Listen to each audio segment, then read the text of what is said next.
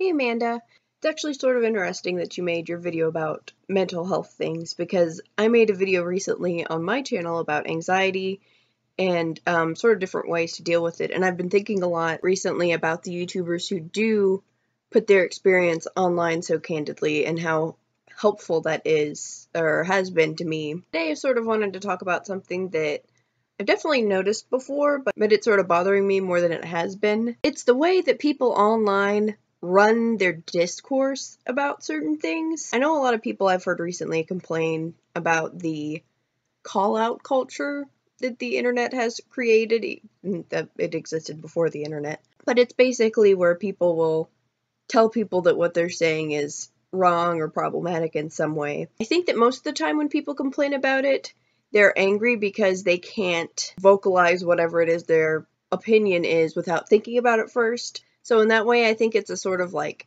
laziness or lack of accountability. And I think that there is a really big issue with how people have been doing this, have been like calling people out. Ideally, if you saw someone write something that was offensive or rude or something, you would tell them, hey, that's probably not the best thing to say because X, Y, and Z. But unfortunately, the way that a lot of people do it is instead of telling them what was wrong with what they were saying, they just say, oh, you're racist, and just like leave it at that, or they like yell at them for not knowing something. And I think a lot of that sort of aggressive way of handling things is also a sort of laziness and a lack of accountability. Because if you know that something is wrong with what they're saying, and if you don't take the time to tell them why it's wrong, then you don't really have a right to yell at them. There are a lot of people out there that don't really want to hear that what they're saying is wrong, and they don't want to hear that sort of opinion. Assuming that everyone is like that is extremely unhelpful. What you can really do is be calm and explain things, and if they react poorly, just know that you did the best that you could do. If you don't feel like explaining things to them, honestly, just bless and release it. Maybe send it to somebody who does want to explain things to them, because it can be tiring, especially if you're one of the people that people go to and ask questions about this thing that they very easily Google.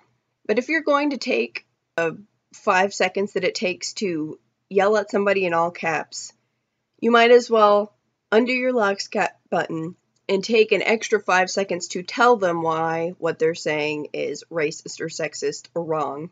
The possibility of being able to, if not help that person, then help somebody else who comes across that post.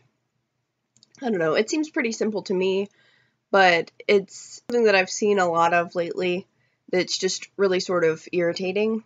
And I think that this sort of aggression sort of affects a lot of different places.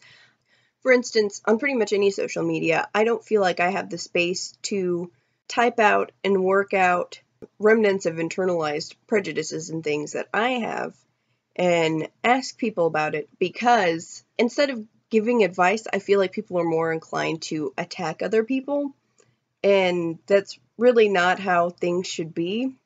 It really links back to what I've seen several people talk about recently, where anger is such a strong emotion that people can get attached to it very easily, and it spreads really easily. I'll link to a couple of really neat videos that I've seen about it below, but I don't know, if you're going to say something useful. I don't know, I guess this is sort of one of the things that I've been thinking about recently. Hope everybody has a spoopy Halloween, and I will see you hopefully sometime next week.